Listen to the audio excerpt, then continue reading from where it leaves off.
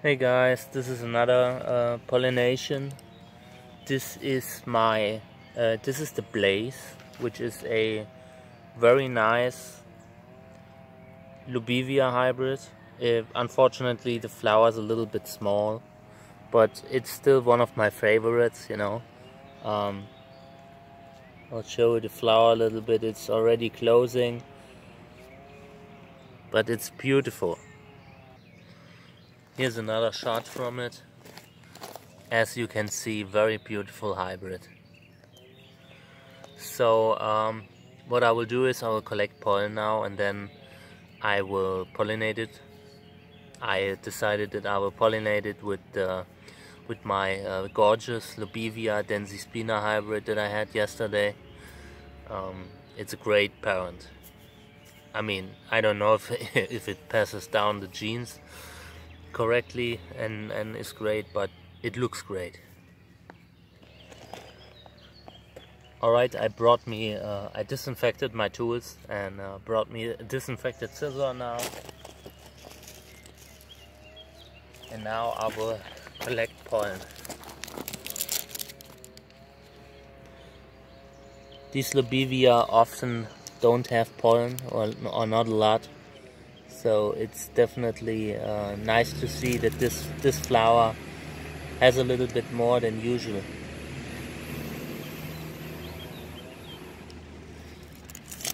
Oh, it's so loud. I feel like, I don't know if I'm getting older and I'm more annoyed by motor sounds in the street. But since I'm working in the garden and since I appreciate the silence and the birds and everything, I'm more annoyed by the cars driving by and everything every day. But yeah, I mean, it's a necessity, you know.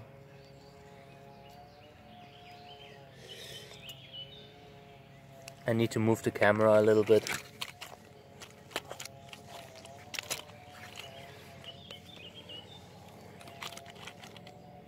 Alright, this gives me more space.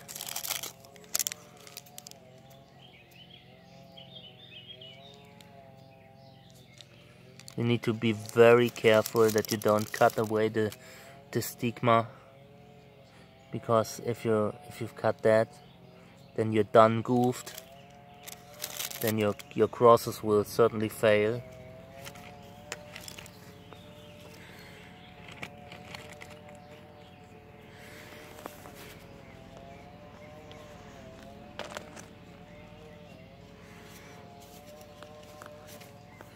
I already have a lot of Blaze pollen in the freezer, but I didn't make a lot of crosses with it this year.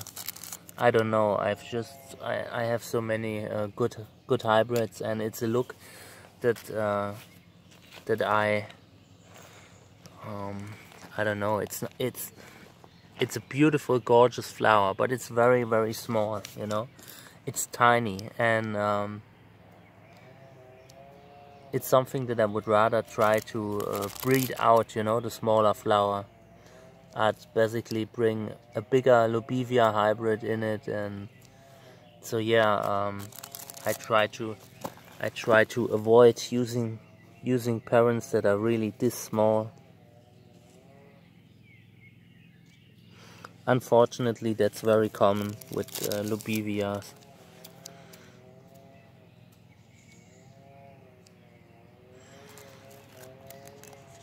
I've just punctured the flower at the base, but yeah, it will probably not be a problem. Okay, this is enough, you know. Like I said, I will probably not make that many crosses with it anyways. So now I will get the pollen. Alright, I changed my mind. I brought pollen of a hybrid between Lobivia zecheri and Trichocereus candicans, because I want to have a hybrid between Lobivia and Trichocereus. So I want to bring this flower, this Blaze flower, into a Trichocereus, and my Lobivia zecheri has a gorgeous flower, like really, really gorgeous, top notch, amazing. So yeah, that's what we're doing. Okay guys, and I will get some pollen and then we'll do this.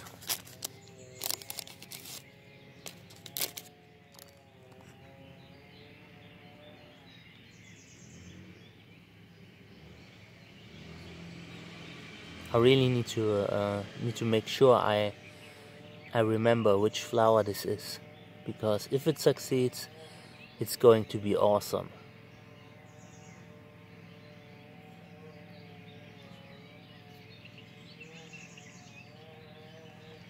There's already one fruit ripening here, and yeah, I'm very glad that last year this plant had like 30-40 flowers, but it only had a few fruits, and now it has dramatically reduced its flower. You know, this was, I don't know why.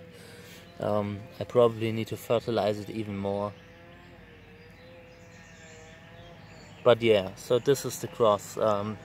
Blaze crossed with Lobivia Zecheri and Trichocereus candicans.